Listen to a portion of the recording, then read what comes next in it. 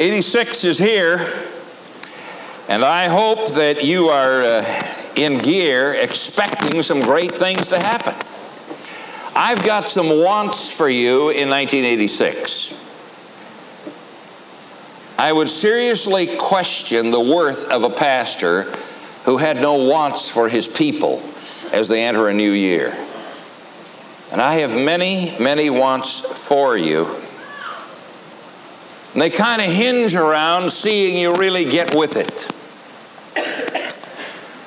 I look at this congregation and I believe without doubt we are probably more tuned in to real life and real living than any place in this town. I don't say that out of pride, that's just a statement of fact. That's like saying, you know, you're 5'9", weigh 246 pounds. That's a statement of fact. And I believe that is a proper description of this church. We're tuned into what's going on around us, somewhat. Not nearly what we ought to be. And when I study the life of Jesus, and I'm into that more right now, and will be for quite some time because of this reading program that many of us are on. And I hope that maybe you might decide you're going to join with us, with the deacons and with the staff and with my kids. I also gave one of those Bibles to my kids. Rachel got all over me for saying, you didn't tell folks that you gave us one of those too, Dad. So I did. And that reading daily, right now, Genesis, Matthew, Psalms. Why don't you put me on this thing, because that other thing is falling apart on me, okay? You okay with that? Yeah. Hello, you're up there, aren't you? I know you are. That's why we keep this one here, and you guys are ready to go. I did get a word from the Bible House the other day that some of you have gone to get a copy of that one-year Bible, and they don't have any down there. And I tried to warn them. I told them. I called them on Monday and said, I told people yesterday, I hadn't planned to do that, but I told them yesterday that I'd given these as gifts to my staff and my deacons, and I just want to warn you, you better order some. And I understand they're already out, but there will be more, and you can get in on that program. But when you read and study the life of Jesus, you see him constantly laboring among the people.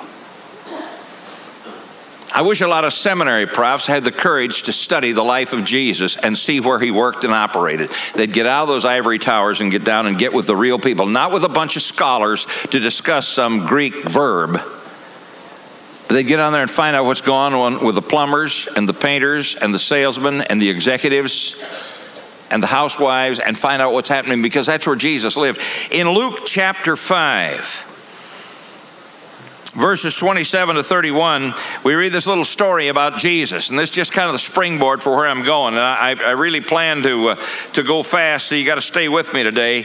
But I've got a lot to say, and my heart is really full of what needs to be said to us to get us moving in the right direction. You don't pass the crucial points without helping your people get a fix on where they need to be going. And I see Jesus here. He left town and he saw a tax collector with the usual reputation for cheating sitting at a tax collection booth. Now that was part and parcel of being a tax collector. You were a cheat. Everybody knew it, and it's just the way it was. Jesus knew it too. And he looked at this fella, and instead of looking at him and saying, you dirty crud, you are a miserable crud, go somewhere and crawl in a hole and pull it in after you. Jesus looked at him, and here's his name. His name is Levi, and Jesus looked at him and said, come be one of my disciples. You guys say, come on. Jesus, you're smarter than that. Don't you know this guy's history? Don't you know his background? Don't you understand that he's not ever going to get well from being this miserable cheat that he is? Jesus says, come be one of my disciples, and Levi left everything and jumped up and went with Jesus. And soon Levi held a reception in his home with Jesus as the guest of honor, and many of Levi's fellow tax collectors, also with the usual reputation for cheating, were there. But the Pharisees, the religious order, the Pharisees and the teachers of the law complained bitterly to Jesus' disciples. This gang is a gutless bunch. You watch them all through the New Testament. They operate out of gutlessness. They couldn't go to Jesus and say, Jesus, let me tell you something. They had to talk to his disciples, but they talked loud enough so he could overhear. He shouldn't be eating with these notorious sinners. And Jesus answered them. The disciples didn't have to answer. Isn't it a great thing to understand? You don't have to defend Jesus. You don't have to defend God. You know, the world is full of Christians running around. They're going to defend the Bible. What a waste motion that is. If I've got to defend God, he's in trouble. Do you know that? Huh? And if you've got to defend him, he's in trouble. You don't have to defend him. And Jesus spoke up and he said, it's the sick who need a doctor, not those in good health. My purpose is to invite sinners to turn from their sins, not to spend my time with those who think themselves already good enough. That ought to be a clue to us in how we deal with people. If you're dealing with somebody that absolutely thinks they are so good, they do not need the Lord Jesus Christ, maybe it's a good idea for you to just kind of shake the dust off and say, well, pal, if you ever wake up and decide you need the Lord, I'm around. I just sat in my office a few minutes ago with a man whose son I buried the day before Christmas. He's been in church both Sundays since I buried his son. I dropped by the job to see him this past week. He wasn't there. He hadn't been back to work yet since the death of his son. But as I saw him this morning in the early service and I reached over and tapped him on the shoulder, he immediately said, thanks for coming by to see me. I'm sorry I missed you. See, if we're not out there laboring like Jesus did out where the people are, it doesn't happen. And when that service was over this morning, he came into my office and he said, friend, I've never been a believer, but I am hurting so bad. And he said, maybe it's wrong to come out of all of this hurt, but I'm hurting so bad, I got to have some help. We've got an appointment Tuesday night at 7:30 in my office to talk about his need for Jesus Christ in his life. I believe that man's going to come to the Lord. But I believe that's where you do the work. You do the work seeing people in their workplace, going into their home, being in their place. And I look at this thing here, and it's my springboard for where I want to go, to Matthew chapter 9 this morning, because I want to lay out some principles for you, and then I want to give you 10 things quickly to write down that'll be tied together with what you're going to be doing this week. You see, the importance to understand what Jesus understood, you've got to see the needs. In Matthew chapter 9, beginning at verse 35, it says, Jesus traveled around through all the cities and villages of that area, teaching in the Jewish synagogues and announcing the good news about the kingdom. And wherever he went, he healed people of every sort of illness. And what pity he felt for the crowds that came, because their problems are so great and they didn't know what to do or where to go for help. They were like sheep without a shepherd. You know, in the first place, we have to get to where we see the needs. We have to see the needs. Jesus saw their needs. I wonder, as you move through life, do you see the helpless? Do you see the people that are caught in a rut? Do you see the people that are hating to see Monday arrive when they've got to go to work? And they hate that job, and they hate that boss, and they hate that paycheck, they hate the whole thing, but they've got to do it in order to keep going. You see, when we talk about seeing the needs, we think about the poor. People have less of this world's goods. We don't see people that are absolutely so needy that they're wiped out, they're destroyed inside because they need help and they don't know where to go to get it. They're not living, they're just existing, they're all stressed out. And what is the world offering to them? Well, if you watch TV today, I'm sure you'll see one of those great beer commercials. One of those great commercials that has a bunch of guys sitting around a campfire, forgotten what brand they're drinking, but you probably know. They've all got a can of it in their hand, and one of them is saying to the group, guys, it just doesn't get any better than this. That's horse feathers. It doesn't get any better than that. I mean, if you could see that same group 2 hours later, you can see them looking at one another and saying, guys, it just doesn't get any better than this now, does it? And if you can see them about 2 hours later, you can see them in a fist fight and puking on one another, and some guys say, it really is good, isn't it? Doesn't get better than this. That's real life, people. That's where they live. They don't have another thing. And they fight their way, and they hate that boss, and they hate that job, and they go through the hell of those 5 days so they can get those 2 days off somewhere, hiding out, doing their own thing, because life doesn't have anything more to offer them than that. And we don't see their need. We don't see their need. You got to be with the unbelievers. I want to ask you a question. Does your close mix involve any time with unbelievers? Or is all your close mix with believers? Hey, it's great being with believers. It is more fun just being with believers. Marvelous to get together with that crowd, put your arms around one another and sing, "Oh, how I love Jesus," and say, "Man, it's wonderful to be here with you." It's a whole lot easier than being out there with that crowd that doesn't know the Lord, and they don't know where they're going, don't know what they're doing. Statistics tell us that within 2 years of conversion, most believers lose all real touch with unsaved people. And I dare to say that's true in this congregation. I mean, you're with them, but you're not with them. You don't spend any in-depth time. You don't talk to them about anything that really counts. You talk about the weather. You talk about who's going to win between the Giants and the Bears. It was 7-0 at the end of the half. Bears. That dumb Giants field goal kicker missed one from 14 yards out. Pathetic. How the fortunes change. That guy, that guy Schubert is his name. He was a high school coach. Their field kicker got on the fritz, and they brought this guy in to kick field goals for him. He kicked 5 in a row in one game. Since then, it's been all downhill. He's missed his last 6 out of 7, counting that one he missed today. That's a tough life. Mitch, you used to kick field goals. You understand that. You kicked them, though. You didn't just kick at them. You see, it's all right to know those things that are going on. But until we understand how to get close enough to people so they're willing to share what's going on in their guts and willing to talk to us about the areas of hurt in their life until they know we care that much, we're not going to make a dent.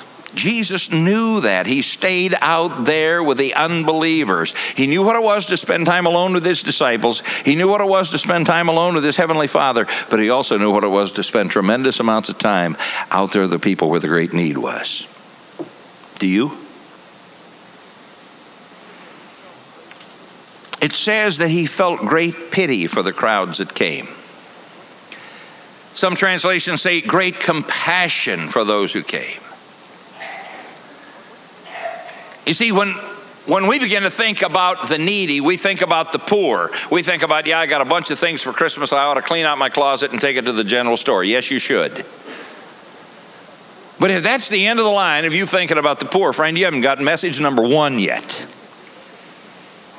Until you can begin to see the needy on your level of life, on the income level on which you live, that live in your neighborhood, and begin to see that those folks are looking desperately for some way to come to a place of belief, and they have no clue of which way to go. One of the great things about that man sitting in my office this morning, he said, "Bufe, I know I have great need. I don't even know where to start." I said, "Buddy, you do too. You're in the right place." He's in the right place. But I'll tell you how he knew he was in the right place. When I went by that shop the other day and he wasn't in, they said he hasn't been in since his boy was killed. I saw him sitting back there in the early service. He was sitting 2 rows in from the back. It's hard to reach in there, but I reached in and grabbed him by the shoulder. He turned around. His first remark was, "Thanks for coming to see me." Why? I know there's an unbelievable amount of hurt in that man's heart. And my heart goes out to him. I have no concept of what it would be to have 2 kids dead and not know they're with the Lord. I have no concept of how to handle that. I'll tell you one thing, I wouldn't be preaching. I'd sell it all and go to Vegas and raise hell till it was over. Now that's what I'd do if I didn't know the Lord. There's no way I could just chug along through life. I don't know how people keep chugging along when they have no faith and they have no way to go. And when I look at Jesus' example of his love reaching out to help those in need and seeing the staggering needs, and then listen to his words in verse 37. He said, "The harvest is so great and the workers are so few. So pray to the one in charge of harvesting and ask him to recruit more workers for his harvest field. Are you doing any praying that God will recruit more workers? I'm not saying for God to bring more Mitches along to say, I'm going to the ministry. I'm saying to get more believers off the dime to say, I am a believer. I am a follower of Jesus Christ. I know the Word of God. I will share the Word of God. I'm going to get seriously interested in the lives of people on my level of life and share the good news with them. I will become a laborer in the field. Listen to what the Apostle Paul said, 1 Corinthians chapter 9. Boy, what a great passage this is when he's right. And one of the reasons I love this guy so much is because I see this picture, and God has used this so much in my own life to help me understand what the primary responsibility of a believer is.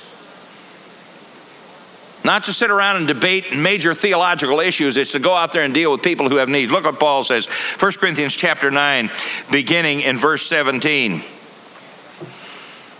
Verse 19, he said, I'm not bound to obey anyone just because he pays my salary. I feel exactly the same way. I will be the leader. God has called me to a place of leadership. I will listen to good advice. I will gather good people around me on staff and on a deacon board, and I will dig into your mind for advice on various issues, but I am not in a situation where I'm bound to obey anyone just because he pays my salary. Yet I have freely and happily become a servant of any and all so that I can win them to Christ. When I am with the Jews, I seem as one of them so that they will listen to the gospel and I can win them to Christ. I want to learn how to do that. I don't know how to do that with Jews. I want to know how to do it, but I don't understand all that yet. Paul was one, so he understood all that. He said, when I'm with Gentiles who follow Jewish customs and ceremonies, I don't argue, even though I don't agree, because I want to help them. When with the heathen, I agree with them as much as I can, except, of course, that I must always do what is right as a Christian, and so by agreeing, I can win their confidence and help them also. When I'm with those whose consciences bother them easily, I don't act as though I know it all and don't say they're foolish. The result is that they're willing to let me help them. Yes, whatever a person is like, I try to find common ground with him so that he will let me tell him about Christ and will let Christ save him. Do you hear that? I try to find the common ground so that he'll let me. Not I come along and have to force this message down him. He'll let me tell him about Christ, and then he'll let Christ save him. See, most people don't understand that Jesus really wants to save them. They don't understand this story of Levi, this rotten, cruddy tax collector, and Jesus said, come follow me. And we have gotten to where we are so judgmental, so we look at a guy and say, that old boy, he's heading for hell. No way he's going to get saved. And Paul looked for the common ground so that the guy would let him tell him about Christ, and then that the guy would let Christ save him once he found out what he was. And then Paul said that I do this for two reasons. One is to get the gospel out to them, and also for the blessing I myself receive when I see them come to Christ. I'm going to tell you what, if I had an opportunity to teach a pastor's seminar where they're all worried about burnout, there's no bunch in the world more worried about burnout than pastors. Do you know that? Oh, they're carrying such a heavy load. Life is so tough. It's a difficult job running a church, you know. Get all these people yelling at you. Everybody trying to please them all. Well, you fool, you shouldn't try to please them all. You can't anyhow. There's no need to try. But I'm going to tell you how to beat burnout. There's how you beat burnout right there. You get the gospel out, you obey the Lord, and you get the blessing when you see them come to Christ. Hey, that'll beat burnout 40 ways to Sunday. It's really no great secret of how to beat burnout. Just be in the business doing what God called you to do. And that's why Paul never burned out. They cut his head off, and that did momentarily interrupt his ministry. However, he continues to go because of the great legacy he left behind of having done the work and the will of God consistently while he was here. Do you see Fresno as a part of God's harvest field? Where you say, well, it's a nice town, better than average. Crime rate's better than some. A lot of folks go to church. You're probably not aware of the fact most folks don't go to church in this wonderful town. Most folks today have not entered any place of worship. The higher percentage have not gone anywhere. Most of your neighbors are not in church anywhere. Most of your neighbors know little about Jesus. And you've been a neighbor to them for umpteen years, and they still know little or nothing about Jesus, and you've never talked to them personally about Jesus Christ. Pray for laborers. Are you willing to become a laborer where you are? I don't mean to get up and go to Africa. To be a laborer right here in Fresno, right here within the confines of this city, where you can funnel folks into this place where they can get growth and help and development to become the kind of people they want to become. You willing to become one of those? If you start praying about it, it may start happening in your life. I've got several things. Turn to 2 Corinthians chapter 5. Your assignment this week is to read 2 Corinthians chapter 5, verse 11, down through chapter 6, verse 10. That's in addition to the one-year Bible reading for staff and deacons. I just want you to know that, okay? And kids, okay? And others who may want to join in. 2 Corinthians chapter 5, verse 11 to chapter 6, verse 10 has 6 things that the laborer in the kingdom of God is. That's his character. And then it has 4 things that he does. That's his behavior. I want you to just listen. You may want to scribble. You may want to get a tape next week. But I want you to listen to these very carefully, because you need to get this straight in your mind. You're a believer. If you're not a believer, you just hang on. I'm going to get to you before I quit. But you're a believer. You need this message. You need someplace to hang your hat for 1986. You need someplace to get going for 1986. 6 things the laborer in the kingdom of God is. First of all, verse 17, chapter 5, 2 Corinthians. He is a brand new person inside. That's what you became the day you were born again. Whether that day was yesterday, 15 years ago, 9 years ago, 40 years ago, 50 years ago. Brand new person inside. That's what you are. Inside, brand new. The outside still may be pretty cruddy, but inside, you're brand new. Secondly, verse 11 and 12. Boy, he says, God knows our hearts, that they're pure in this matter of wanting to win people to Christ. And I hope that deep within you really know it too. There is a pureness of heart, and there's an honesty. There's a transparency that is true in the life of the believer who's really walking with God and intent on doing the work and the will of God. Thirdly, verse 13. He says, Are we insane to say such things about ourselves? If so, it is to bring glory to God. And if we're in our right minds, it's for your benefit. And whatever we do, it's certainly not for our own profit, but because Christ's love controls us now. Mentally consumed with God and his work. Do you have any concept of what would happen in this city if just the Northwest congregation decided, I'm going to be mentally consumed with God and his work? I'm going to think about the work of God.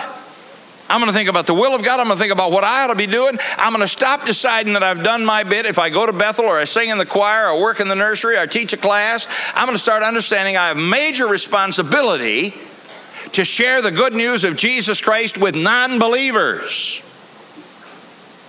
Folks, you're not doing it. You're not doing it. I believe the commission to the individuals in the church is to do this. I don't for 1 minute believe, and I may just step on your toe a little, there's a bunch of folks in town decided they're going to bring an evangelist to town. They're going to spend $500,000 for 8 days to bring an evangelist to town and do a big job this fall. I am not for it. I will not support it, because I believe that responsibility is right here inside the church. And I'm not about to say, let's get involved in squandering $500,000 when it won't do the job. Most of the folks I know won't go down there to hear an evangelist. They'll go down there to see those dogs fumble around. Boy, they fumbled around last night. We lucked out. Phew. That can wear a preacher out and make you too tired to preach on Sunday, that kind of thing going on. But I was the only one there, only preacher there, so I think it's okay. See, I don't think most folks are going to run down to that arena to hear an evangelist. I don't care who he is. Billy wouldn't fit down there. Anybody else isn't going to draw them in. It isn't going to happen. That's our job, to win them 1-to-1, not try to bring them in some big place and have a guy throw a hook out and drag them in.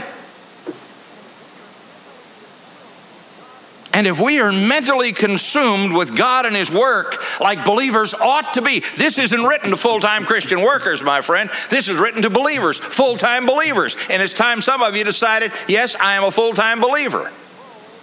Fourth, controlled by Christ's love. A laborer is controlled by Christ's love. Notice what he says, Christ's love controls us now. I'm going to tell you something, folks. When that begins to operate, Christ's love controlling you, it demonstrates in every area of your life. Your attitude.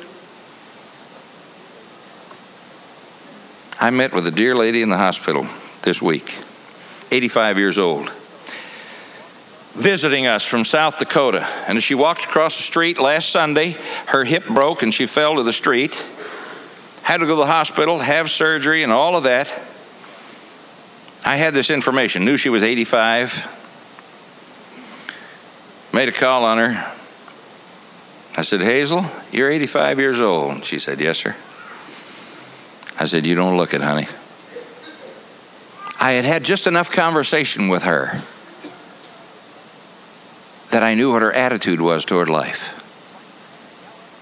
Not bucking and fighting and yelling and screaming against everything. She said, hey, this happened. I'm going to have to be in California a little longer than I planned.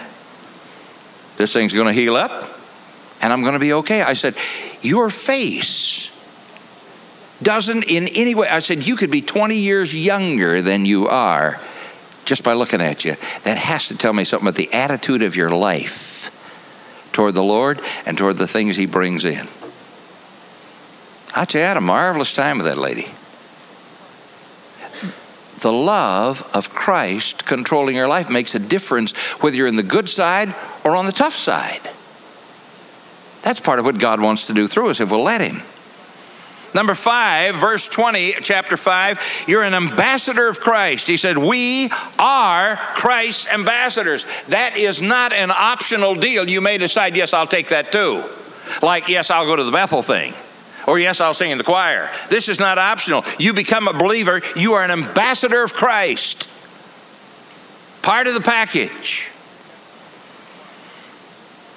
And in chapter 6 and verse 1, you're a partner with God in sharing this message. Look what it says. As God's partners, we beg you not to toss aside this marvelous message of God's great kindness. You're a partner with God. Over the years, I've sat many times with businessmen who were in partnerships, who were having trouble. Partnerships give rise to trouble. You know that, don't you? Because it's so easy to look at your partner and say, I'm working my tail off, and this slob is coming in working about 4 hours a day. And I'm really irritated because I'm working so hard and he's not doing much at all. And the business is going down the drain and it's his fault. And the other guy is saying, man, I'm just kind of coasting, but this guy is working so hard, he's an absolute raving maniac. There's no way to get along with him. And the partnership is all fouling up because the partners aren't working together. I'm going to guarantee you one thing, God is doing His share of the job. When you see yourself as a partner with God in sharing the message of God's great kindness, you ought to be throwing your hat in the air and saying, glory to God. I had no idea of my marvelous position. I am in partnership with God Almighty. He is the senior partner, to be sure, but I'm in partnership with Him. Instead of that, we don't even acknowledge that. We see ourselves as some kind of a little peon, a little nothing. Well, I'm just, I'm the least of the least of the least. And somebody else comes along and says, I want to tell you something. You know what you are? You're the least of the least of the least. You want to punch them out, see? Because one thing, if you say it about yourself because you're hiding from responsibility, it's something else that they're saying it about you. 4 things that a laborer does. Those are 6 things that he is. 4 things that he does. Number 1, he fears the Lord. That's verse 11. It is because of this solemn fear of the Lord which is ever present in our minds. See, when you read the book and begin to understand who God is and how much He loves you, it's a pretty overwhelming thing. When I spoke at the Downtown Rotary Club at the Christmas program, after I had finished speaking, John Backus came up to sing. John is a great Greek Orthodox priest, a beloved brother in Christ. Great voice. And he stood up to sing "O Holy Night," and he had this canned music going. In the middle of that second verse, he lost it.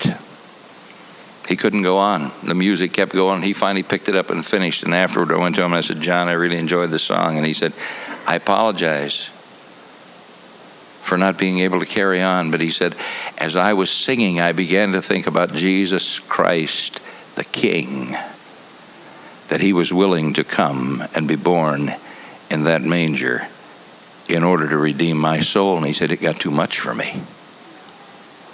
You see, that is fearing, honoring, respecting, understanding who the Lord is and how much he has loved you. That's one thing that a laborer does. Secondly, he works hard to win others. It's because of the solemn fear of the Lord, ever present, that we work hard to win others. Are you working hard to win others? That's a good question. Fair. Are you working hard to win others, or are you just doing your own thing? You're so busy with business and busy with family and busy with little things to occupy your time. We've never lived in an era in this country like we do now, where people are trying to find a way to fill up 24 hours a day. They belong to this club and that club and the other club and this club, and they do this and do that and spend money and spend time and all of this except doing the work and the will of God. And that responsibility here that rests upon us to work hard to win others. Thirdly, chapter 5, verse 20, and chapter 6, verse 1, we beg you. We beg you, as though Christ himself were here pleading with you, be reconciled to God. Chapter 6, verse 1, as God's partners, we beg you not to toss aside this marvelous message of God's great kindness. Ask yourself this question: have I ever begged anybody to come to Jesus? By my attitude or by my action, have I ever begged anybody to come to Jesus? And in most cases, the answer is no. Well, let them make up their own mind. After all, they want to go to hell, just let them go. No, no, no. He says, as God's partner, we beg them. We beg them. We care enough about them to beg them. And finally, the laborer conforms himself to whatever is necessary for the building of the family of God. Look at verses 3 through 10 of chapter 6 of 2 Corinthians. Let me read it to you. Paul said, we try to live in such a way that no one will ever be offended or kept back from finding the Lord by the way we act, so that no one can find fault with us and blame it on the Lord. In fact, in everything we do, we try to show that we are true ministers of God. We patiently endure suffering and hardship and trouble of every kind. We've been beaten, put in jail, faced angry mobs, worked to exhaustion, stayed awake through sleepless nights of watching, and gone without food. We have proved ourselves to be what we claim by our wholesome lives and by our understanding of the gospel and by our patience. We've been kind and truly loving and filled with the Holy Spirit. We've been truthful, with God's power helping us in all we do. All of the godly man's arsenal, weapons of defense and weapons of attack, have been ours. We stand true to the Lord whether others honor us or despise us, whether they criticize us or commend us. We are honest, but they call us liars. And the world ignores us, but we are known to God. We live close to death, but here we are, still very much alive. We've been injured, but kept from death. Our hearts ache, but at the same time, we have the joy of the Lord. We are poor, but we give rich spiritual gifts to others. We own nothing, and yet we enjoy everything. You see, I stay on a level of life, folks. I minister on a level that keeps me constantly aware of the tremendous hurts of people. Tomorrow at noon, this place will be more full than it is right now. A memorial service for a 20-year-old girl who suddenly died of an aneurysm. Gone that fast. And through touch with a family in this church, I'm involved in that service tomorrow. I met yesterday afternoon at 5 o'clock with that family at the mortuary. And we held that little private family service. And God came to the meeting.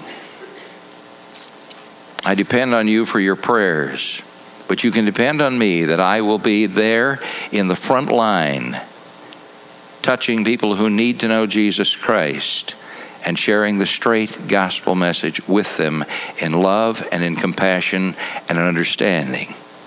But folks, it is high time you understood that there's no way I can hire enough staff to do this job. That is not God's way to start with. Staff are just to be motivators. Staff are just to find ways to help people learn more. I dare say that most of you did not attend a 945 adult education class today. The scripture says the person that will not be taught is a fool.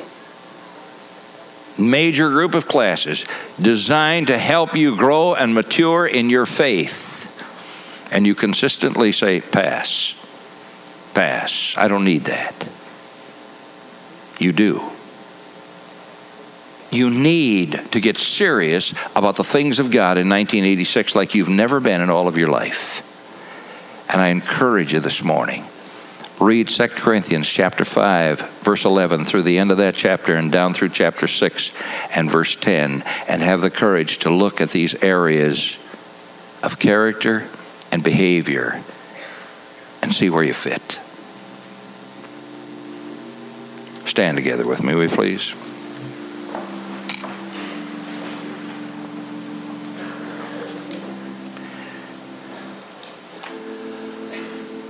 Oh, we thank you, Father, that you've given us the Word of God. So clear, so powerful. You've outlined for us what our responsibilities are, and it's not just to sit around in this place once a week and do a nice little thing and enjoy the music and put a few dollars in the box and shake hands with our friends and go our way. We're to come here to be empowered to go into this community as the voice of God, demonstrating that our faith is real and begging others to come to Jesus Christ. And Father, it is my prayer that we would open our hearts and let the Spirit of God deal with us individually about our needs. There are men and women in this place that have known the Lord for a long time that really haven't grown much in their concern for others. There's some in this place that are not yet converted. They need to fill out a card and put it in the box and let us sit with them and show them how they can come to know Christ. But most of all, there are believers in this place that have tried to tell themselves they're quite content to live as they've been living. I pray that in a great and powerful way, the Spirit of God would move upon this congregation this week, and that some personal life decisions would be made that would move us into the center of doing the will of God. I pray this for the glory of God, not for the glory of Northwest Church or Bufe Karraker or any staff anywhere, but for the glory of God. The issue is salvation. Deliver us from sidestepping that issue with our friends and our loved ones. We'll thank you for it in Jesus' name. Amen. Thank you. God bless you. Good to have some time with you. See you this week. Bible studies are rolling. Everything's in full gear this week. Bethel, Awana, it's all going. See you there.